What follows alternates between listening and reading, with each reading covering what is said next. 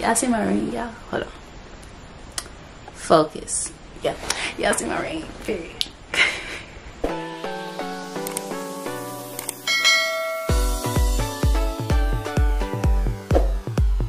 Hey everybody, welcome back to my channel. If you're new, hey boo. But if this is your second, third, fourth, fifth, sixth, however many times you've come back, thank you so much for coming back. Today we're going to be doing a Q&A because I want y'all to get to know me a little better and ask me a couple questions. So I'm not finna ramble, but I'm using my camera, so like I'm trying not to look at the viewfinder. Okay, but I'm finna get into the video, so let's go. So the first question is, could we collab once I get back on YouTube?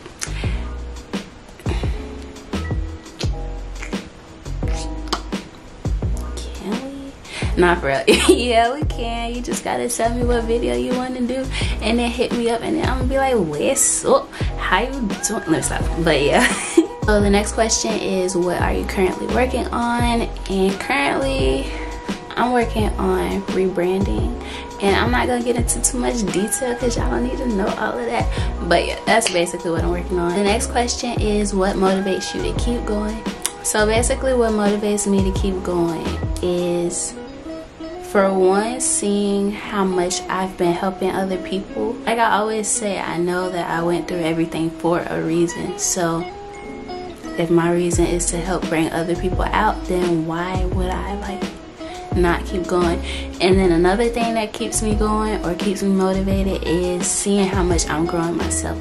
So when I don't see that I'm growing, it's like, okay, what's the point? But like when I see how much I'm growing, how much I'm changing, it's like, yes girl, keep going, keep leveling up. When do you plan on having kids? Honestly, I want to have kids when I'm like 26, 27-ish, maybe. Yeah.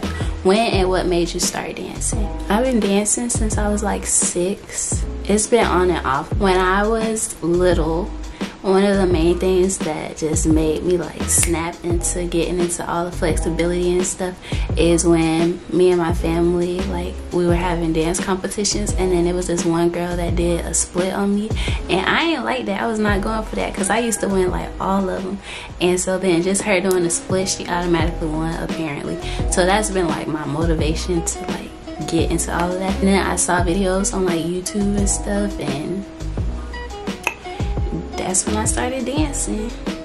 What's a fast What's a fast method to help lose weight? Some of the ones would be probably fasting at a certain time at night. Stop eating after like 6 or 8.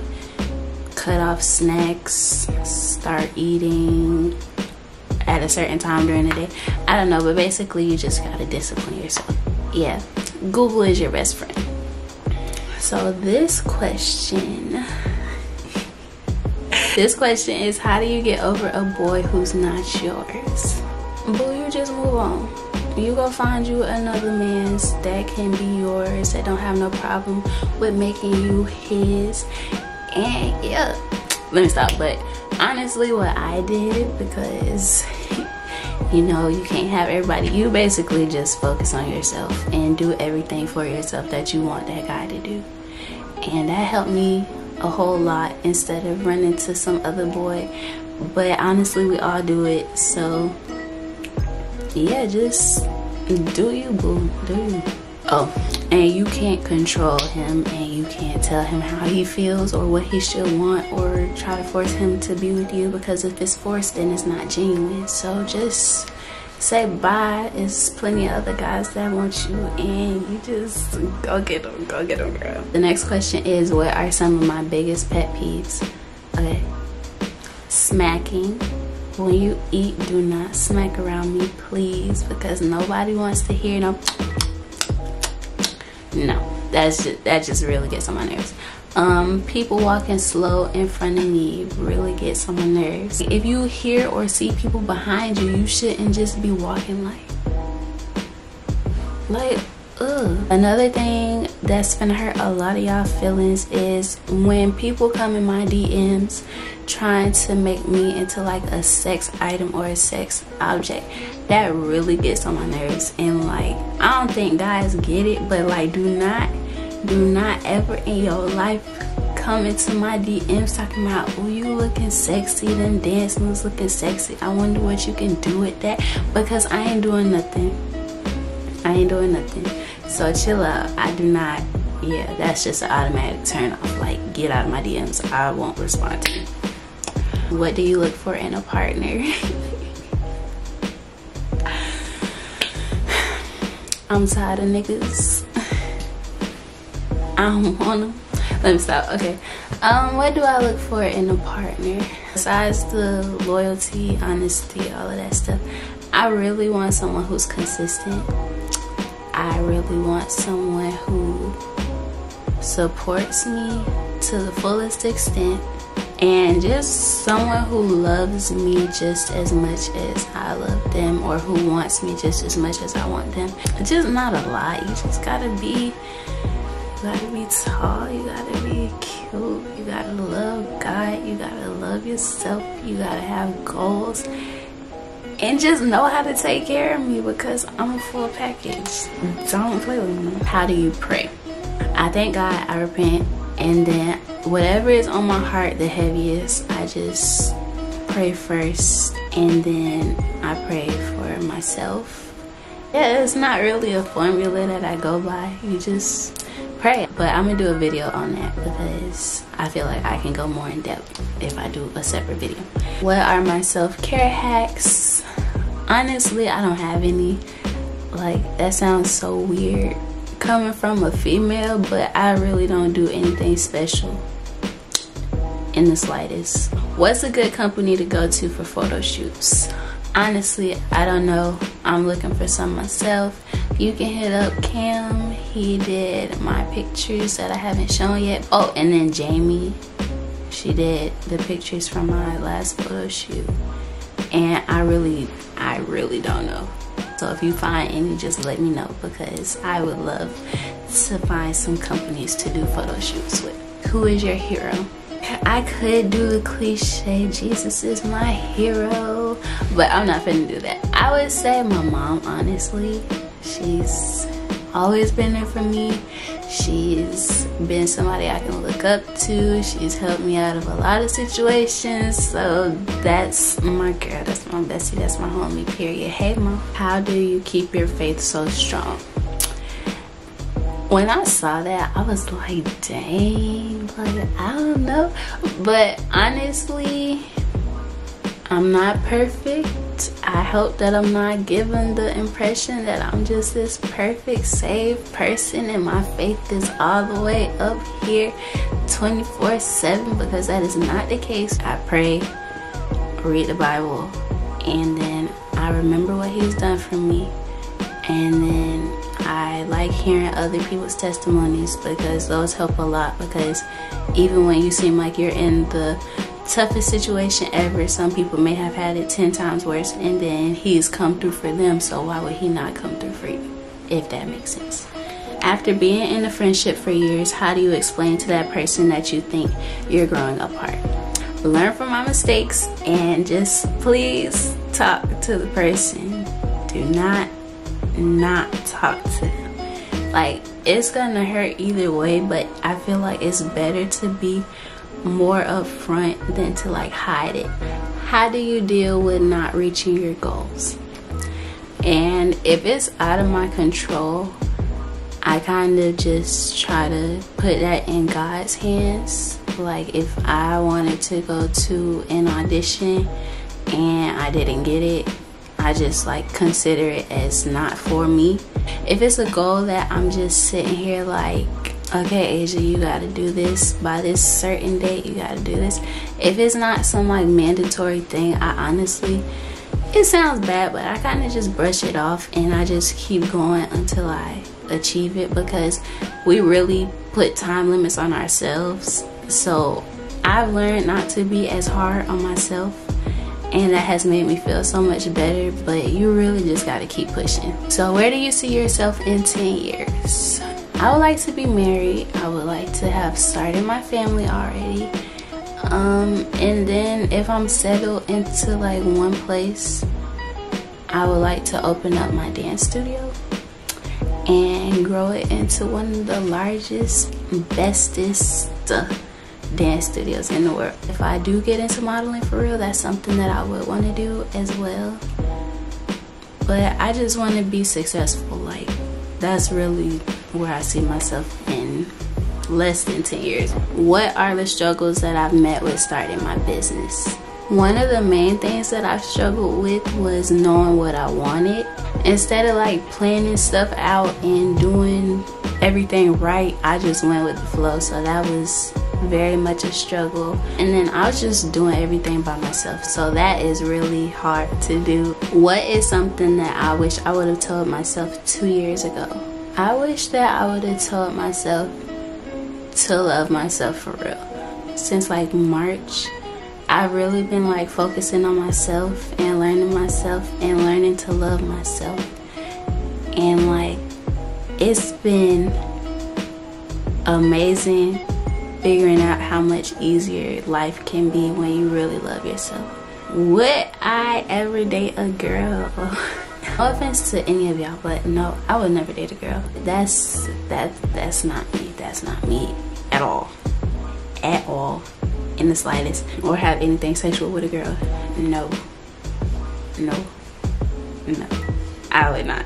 What is my worst relationship experience? My worst relationship experience would be getting cheated on. That was hard. But how was it being in a relationship with someone new after not having been with someone for so long? It was really hard. And when you have to deal with one guy doing certain stuff and you just already get accustomed to it, and then you gotta start over and then deal with different ways, it's like, what the heck? So honestly, it was very aggravating. Were you as sad when the relationship ended as you were the last one? Was I as sad as my recent relationship ending versus my last one? No. You got like almost 5 years and then like 6 months. I'll use some of the lessons I learned from my first heartbreak for my second relationship. Like, I learned how to not give a guy my all, to have a life outside of a relationship, to learn to love myself, and it helped a lot, but I was still sad, so yeah. How has your clientele increased since the first dance class you had until now? And honestly, it's increased a lot. Some days are better than others, but ultimately I have a lot of people that come to me and we be turning up. Where do you see Aysia Danae Enterprises going in the future? And like I said, a dance studio, a large dance studio, probably a traveling dance studio or a mobile dance studio. Yeah. Have I ever had a man tell me I'm spoiled? Yeah. Yeah, I'm very spoiled, and like, I can't help that, so definitely I have. Another question that I got today, the question is, why am I so difficult? And I'm not difficult, I'm very simple.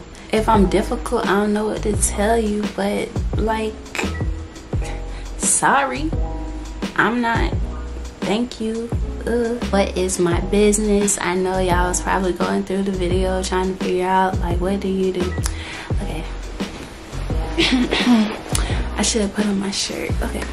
So, hey everybody, my name is Aysia Danae. I am the CEO of Aysia Danae Enterprises. So my business is basically to help empower and encourage people all over the world. And I really just want to like embrace self-love and confidence, and I've done that by hosting my own dance classes. Okay, so my dance things are sensual healing and divine extension. So far I'm still adding on to it, but my sensual healing is a heels dance class where you come in and you get healed in heels. So like, dance is a form of healing, so I want people to come in and just feel themselves, love themselves, grow, heal, feel the moves, do what you gotta do, wear what you want to wear, whatever.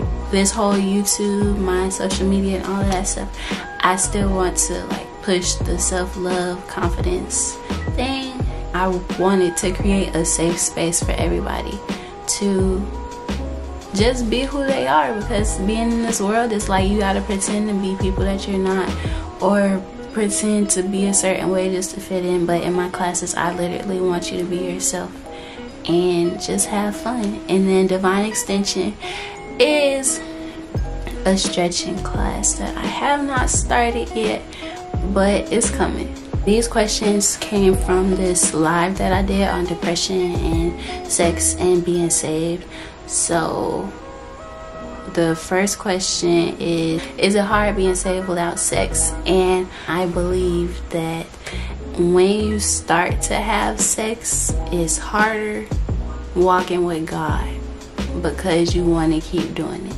And sex before marriage is a sin, is hard stopping.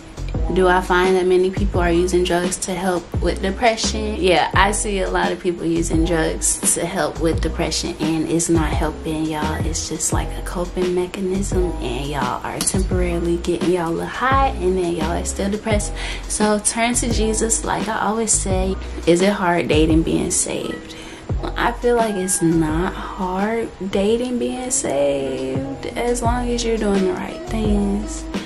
If you get like with somebody who's on the same salvation level, y'all really want to go after Jesus, I feel like it'll be easier. Do you find that they tell you that they are saved just for sex? Yeah, they gonna tell you that they saved, that they love Jesus, because that's what a lot of girls say they want. They want a man that loves God. And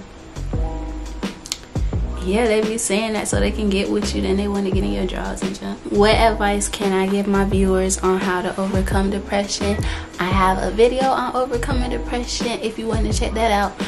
But like I said, recognizing that it's a spirit, praying, calling it by its name, finding stuff that makes you happy. You really just gotta fight and push through and pray and come against every attack that's coming in your mind, and make sure that you're listening to the right things and that the right things are coming into your spirit. Do I think that my passion for dance helped me through? And it definitely did. Like I said, I went through my bad breakup last year, so the summertime I was dancing and it definitely helped. And like I said in the video, sometimes the very thing that the enemy may want you to stop doing is the very thing you need to be doing. So if you feel like you're being tempted not to do your passion, or just stopping doing whatever your heart wants to do, basically, then do it and it'll help you too. Did I ever want to take my life? No, I thought about it, but I knew I wasn't finna do it. The ending is not good based on what I grew up believing. In addition to getting information from the Word of God, your spiritual leaders, what advice or experience could you offer when it comes to getting advice from those you deem as friends? It's really hard because your friends, they don't always know what you're going through, or they won't always they won't always understand you or like actually feel what you're feeling. So they can just be like, oh, it's okay, we just finna go get our nails done and you'll feel better or whatever. But that's not the case at all. So honestly, I feel like your friends can help you, but if you have other people that actually know what it's like to be depressed and to know what it's like to go through what you went through, go to those people. I wouldn't say keep it from them, but like you don't have to try to go to them to like hold you down or try to help you feel better all the time, because it's not always gonna work. But yeah, that is the end of this video. I really hope that y'all enjoyed, and thank you for watching. Remember that Jesus loves you and I love you too, and I see you in the next video. I see you in the next video. Y'all see my ring, y'all? Hold on. Focus. Yeah, y'all see my ring, period.